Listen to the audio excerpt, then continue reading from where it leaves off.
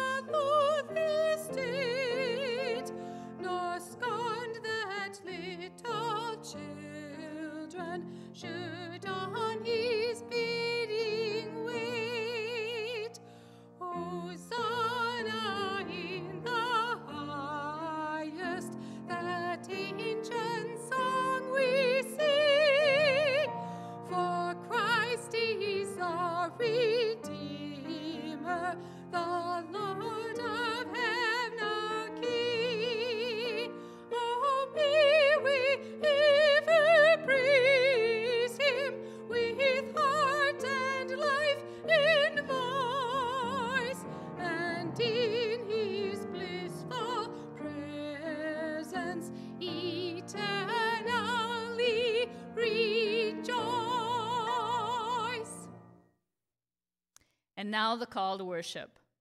Hosanna! Blessed is the one who comes in the name of the Lord. Hosanna in the highest heaven. We gather with followers from throughout the centuries who have come to welcome Jesus. We join crowds from many different places, shouting with joy for the King who enters Jerusalem. If we were silent, the stones would shout out. Let us raise our voices with all who joyfully praise God for the powerful deeds we have seen.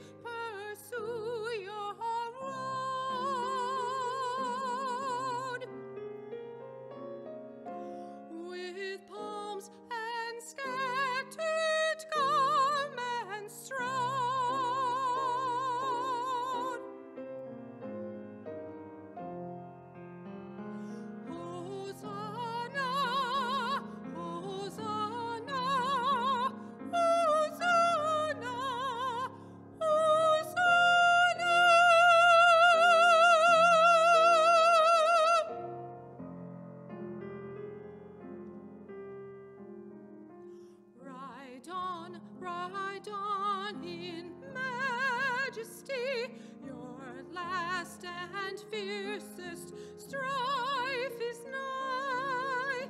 The Father waits upon his throne,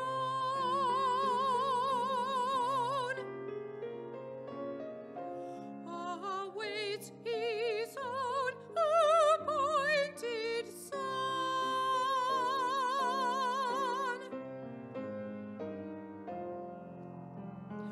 Hosanna, Hosanna, Hosanna, Hosanna. Ride on in majesty, in lowly pomp, ride on to die. O Christ, your triumphs now begin.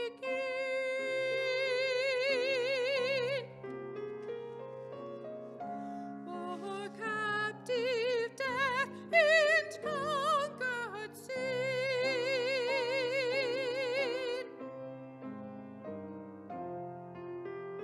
Hosanna, Hosanna, Hosanna, Hosanna, Hosanna.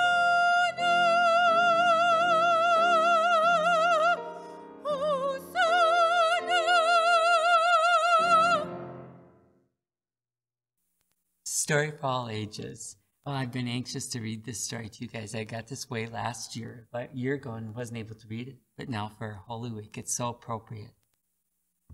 He is risen. Rocks tell the story of Easter. It was created by Patty Rokas. She went out and found all these rocks and created the story. I hope you enjoyed it as much as I do. He is risen. Rocks tell the story of Easter. Jesus loves me. Aren't these just awesome?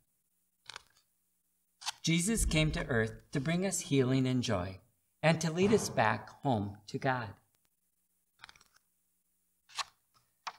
The last week of his mortal life was the most important week ever. Many people celebrate him as the Savior. But some people wanted to kill him. One friend betrayed him. Before Jesus died, he taught his friends important lessons at his Last Supper.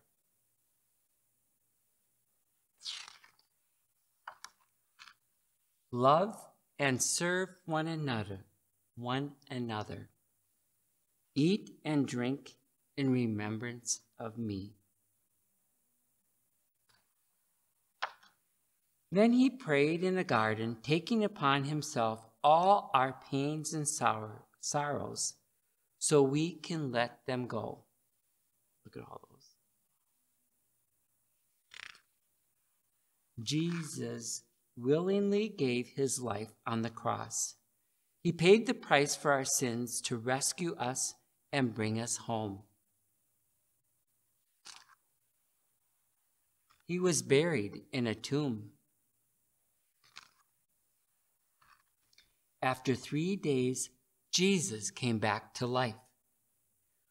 We will all live again because he conquered death. Alive again, Jesus visited his friends. He asked his friends to share the good news. Jesus went to heaven. He promised to come back. Jesus did that all for me and for you. How will you show your love for Jesus? He is risen. Rocks tell the story of Easter. Blessings. Please join me in our prayer of confession. O God, we confess that we love a parade. Our hearts thrill to the spectacle, but we fail often to see the sadness on the face of the Savior. Our shouts block out his sorrow. He comes to us as our Savior, but we have difficulty understanding that this week. We might join Peter to deny his presence and run. Forgive us, Lord. Call us to turn our lives to you, see the needs of others, reach out in faith, and bear witness to your good news of saving love. Heal our hearts and give us courage. We ask in the name of Jesus. Amen.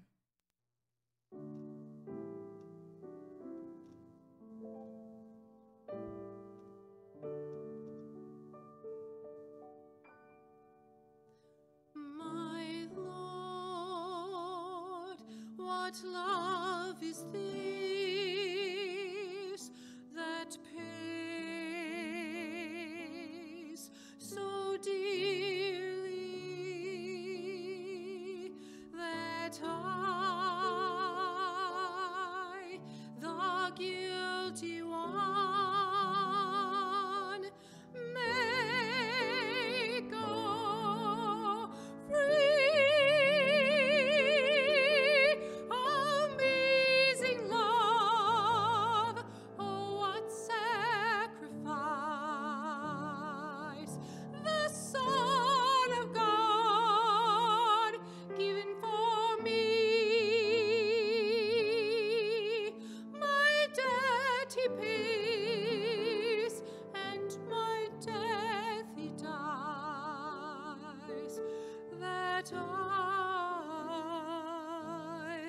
might live,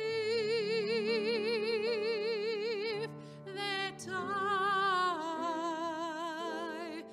might live. And so they watched him die, despised,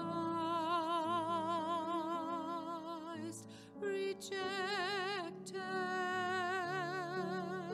but all the blood he shed flowed for me. Amazing love, oh what sacrifice! The Son of God given for me. My debt he pays, and my death he dies, that I might live.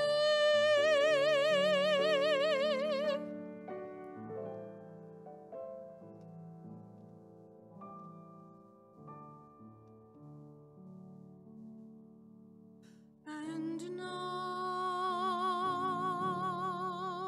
this love of Christ shall flow like rivers. Come wash your guilt away. Leave a king. Amazing love, oh what sacrifice! The Son of God given for me.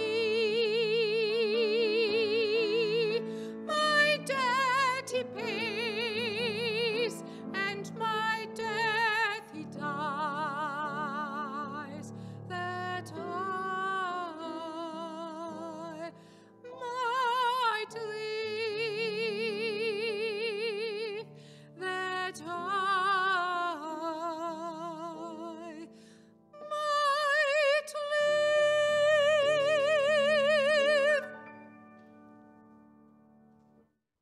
Our lesson this morning is from the book of Mark. It's chapters 1 through 11. When they were approaching Jerusalem at Bethphage and Bethany, near the Mount of Olives, he sent 2 of his disciples and said to them, "Go into the village ahead of you, and immediately as you enter it, you will find there a colt that has never been ridden. Untie it and bring it. If anyone says to you, 'Why are you doing this?' just say, 'The Lord needs it and will send it back here immediately.'" They went away and found a colt tied near a door outside in the street. As they were untying it, some of the bystanders said to them, "What are you doing, untying this colt?" They told them what Jesus had said, and they allowed them to take it. Then they brought the colt to Jesus and threw their cloaks on it, and he sat on it. Many people spread their cloaks on the road, and others spread leafy branches that they had cut in the fields. Then those who went ahead and those who followed were shouting, "Hosanna! Blessed is the one who comes in the name of the Lord. Blessed is the kingdom of our ancestor David. Hosanna in the highest heaven." Then he entered Jerusalem and went into the temple.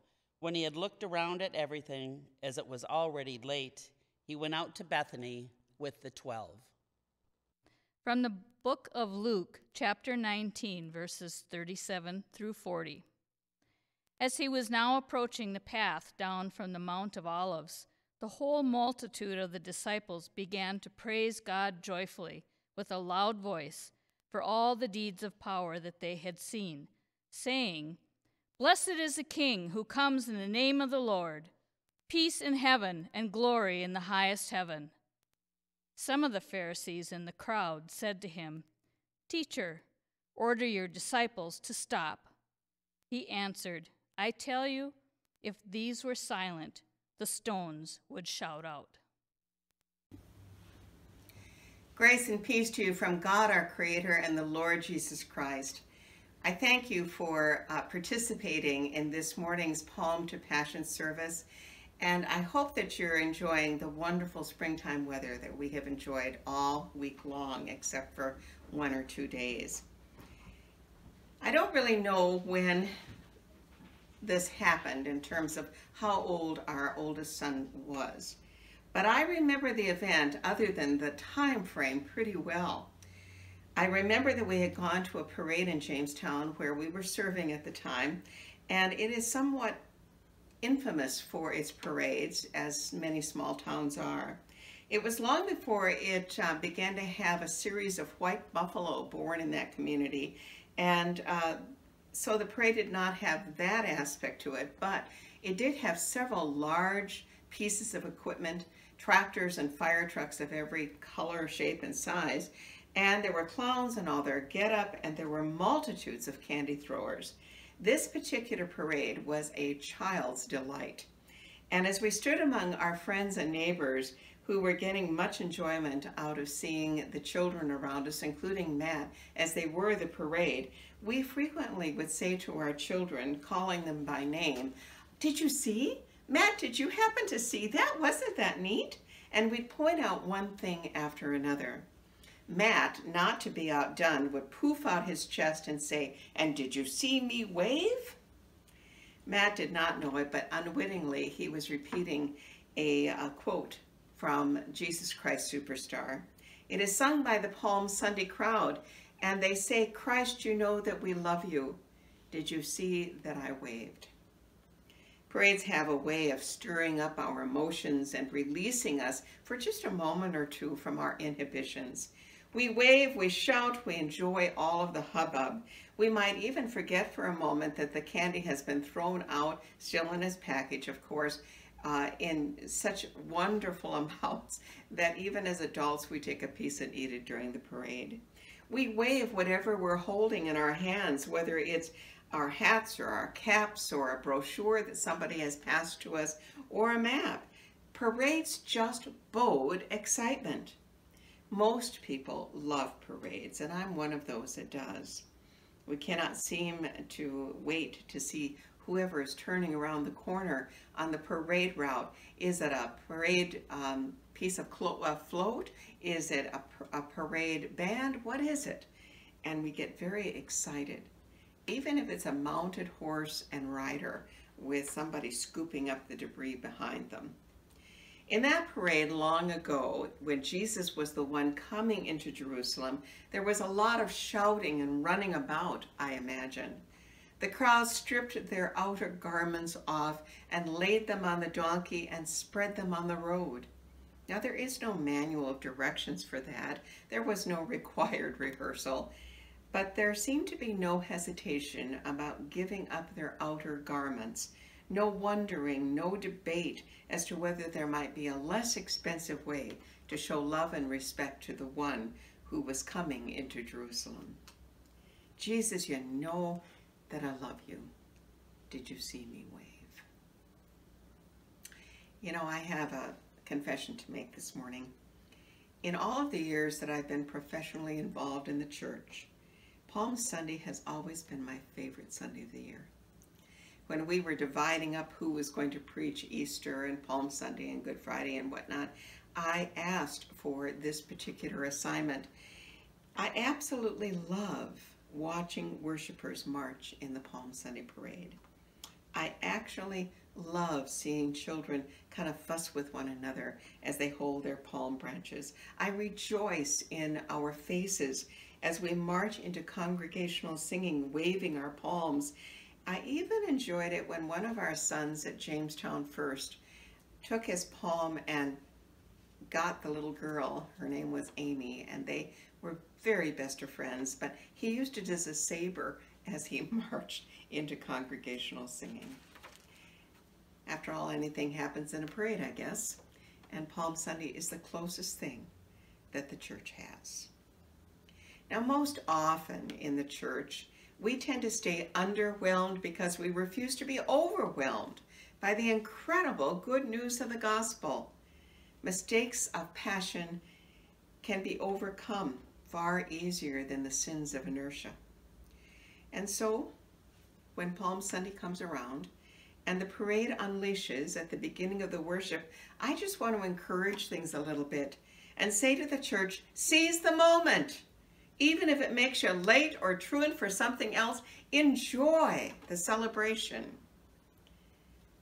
There was a little man by the name of Zacchaeus. And when he heard that one that he had longed to see, Jesus by name, was coming into Jericho, he shut down his tax office and climbed a tree. That day changed his whole life. Jesus asked to come to his house, and he talked with him, and Zacchaeus decided that he not only would not cheat anyone anymore, but he would begin to repay the amount many times over that had been stolen. Christ, you know that I love you. Can you see me wave? Remember Martha and Mary? Martha was so intent on keeping the meal on schedule that she missed an unrepeatable opportunity to sit with Jesus and hear him. Do not apologize, my friends, for spontaneous celebrations, particularly not in the church, particularly not when we can share our joy for one another, but more importantly, for the Lord, particularly not when love is involved.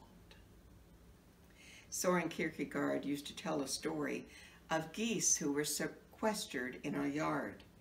Every seventh day, these geese paraded to a corner, a particular corner of the yard, and their most eloquent orator would get up on the fence.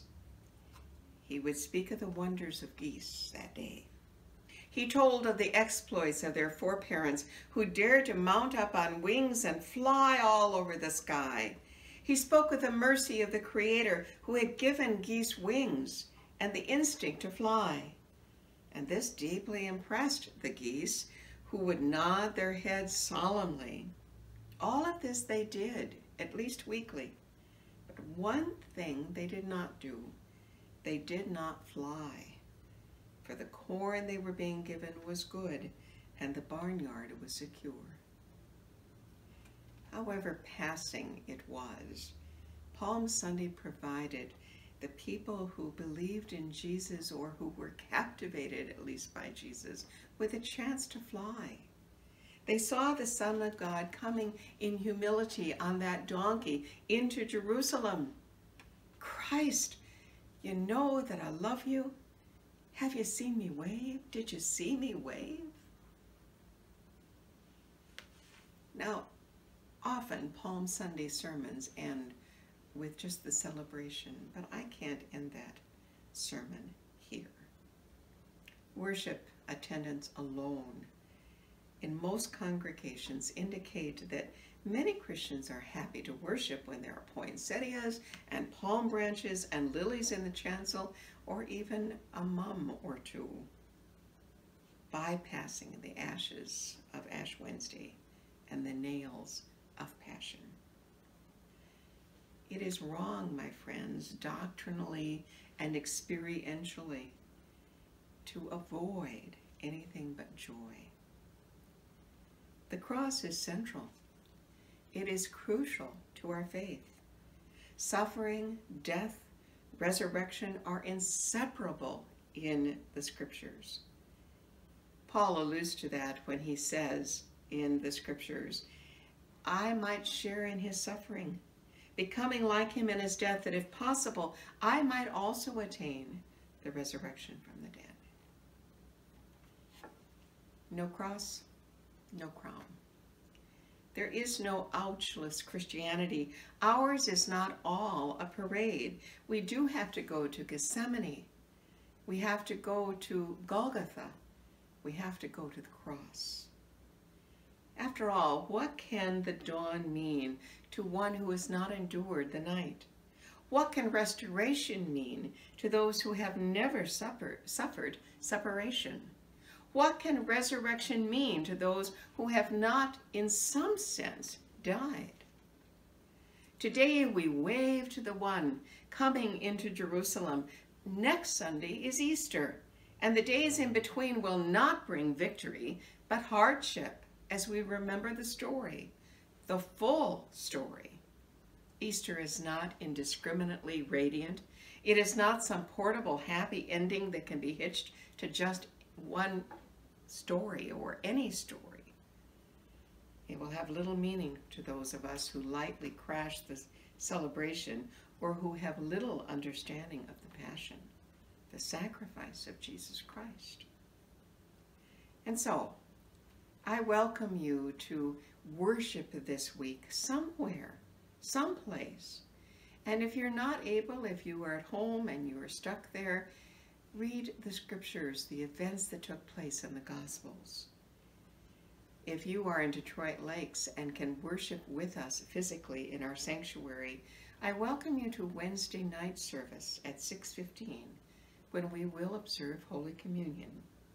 Or I invite you to come to the Good Friday service at 12:15 Friday, as Doug Schultz dramatizes the events of Good Friday from the viewpoint of the executioner. I welcome you to the glorious resurrection of Easter morning, when we worship together in our sanctuary at 8:15 and 10:15, or when we are able to at least participate in our living rooms with a virtual worship service at 8:15. What might we say to the one who comes? Jesus, you know I love you.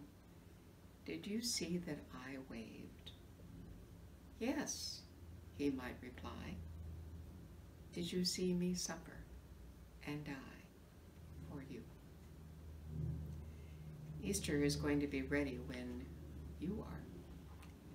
But no cross, no crown. I look forward to your involvement in the scriptures this week, your involvement personally at a service of worship, or in this wonderful ability we have to share the worship with you on YouTube. Thanks be to God for the joy of this day, as well as for passion that will precede Easter. Amen. Amen.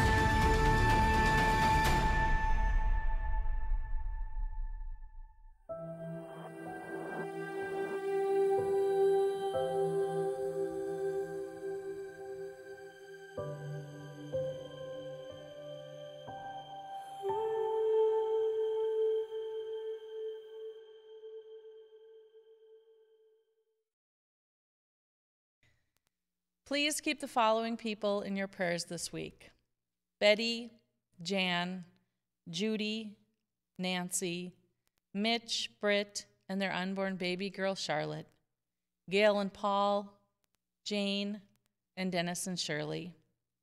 This week we celebrate with the following people. Happy birthday to Bob, Sherry, Sandy, Natalie, Jenny, Brock, Allie, Jordan, and Mary Lou. As we come to our time of prayer this morning, I invite you to spend a few minutes in quiet, sharing what you want to share with your Lord, who will hear you. Let us begin in silence, and then I will continue, and we will then follow that with the Lord's Prayer. Let us pray.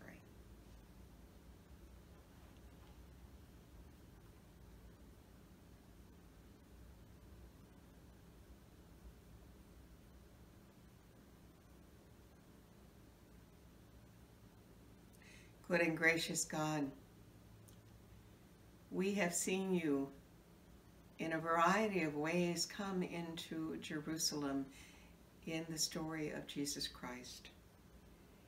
We thank you, O Lord, that you are entering again into our lives in this specific and wonderful way, just as you enter into the sufferings of the world.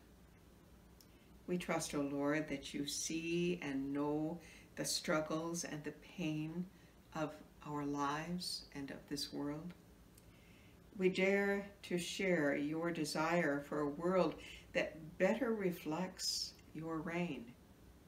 And we ask, O Lord, for new eyes to see your intentions. As we follow Jesus into Jerusalem, we ask, O Lord, that you would upset our expectations and surprise us with new hope for justice and new life here on earth. We thank you, O Lord, for sending your Son, Jesus Christ, into our lives, and we pray that those who are struggling in some sense would experience his great love for them. We pray, O Lord, for the world's leadership, for those who guide their nations, including our own president.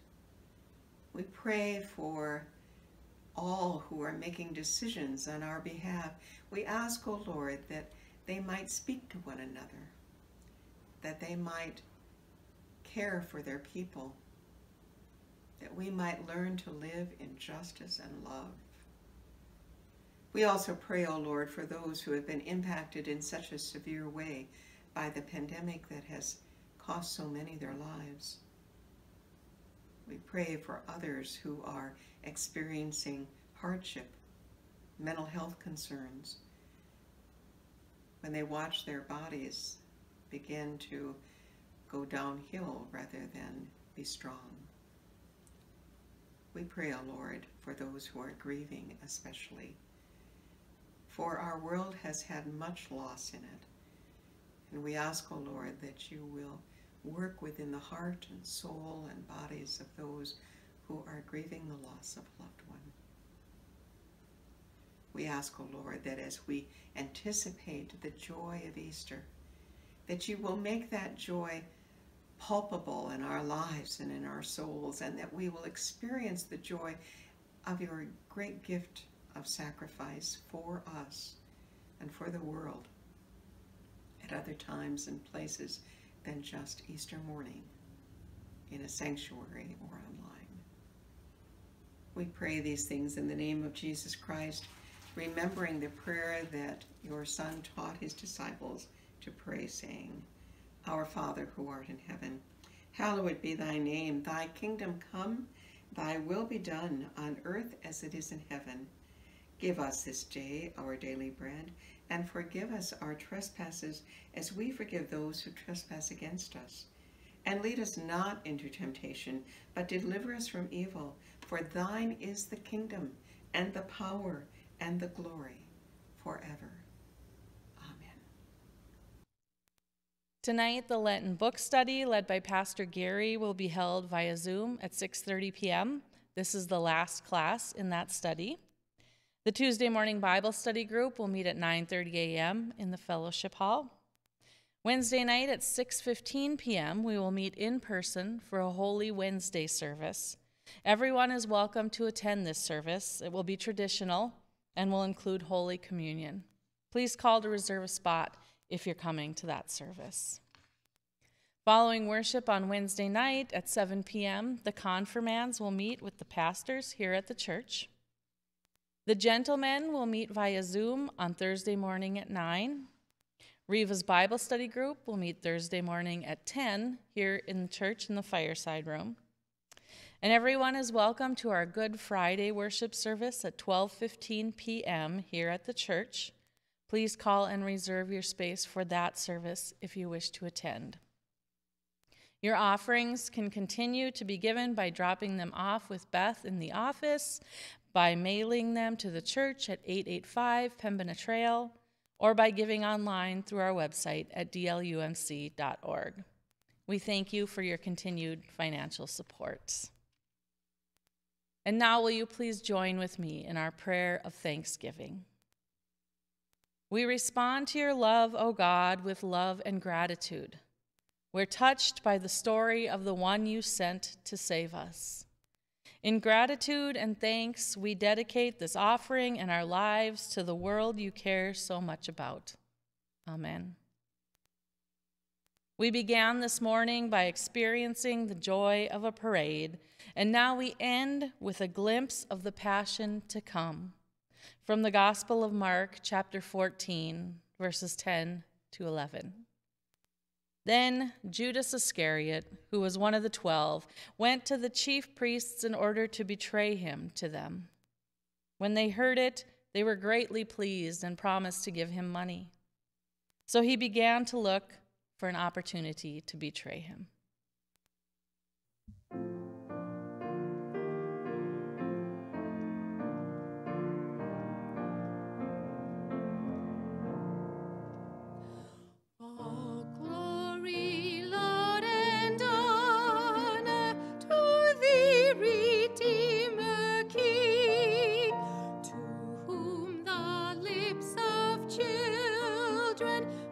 Sweet hosannas ring, thou art the King of Israel, thou David's royal son, who in the Lord's name comest, the King and blessed one.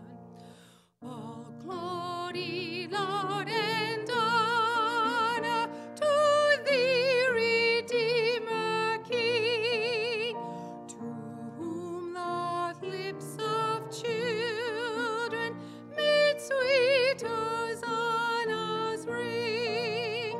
The people of the Hebrews with palms before thee went, a prayer and praise and anthems before thee we present. All glory, Lord, and honor to thee, Redeemer King, to whom the lips of children made sweet hosannas ring. To thee before thy passion they sing the hymns of praise. To thee now high exalted our melody we raise. All glory, Lord, and honor to thee, Redeemer King, to whom the lips of children made sweet hosannas ring. Let us receive the benediction. We ask, O Lord, that you will bless our lives in powerful ways. We know that we have gone in this service from Hosanna to Crucify. It has been a long and painful journey. And go forth, send us forth, knowing that the story does not end here. The ending of the story is to be continued. And so, O Lord, we ask that we might go with God.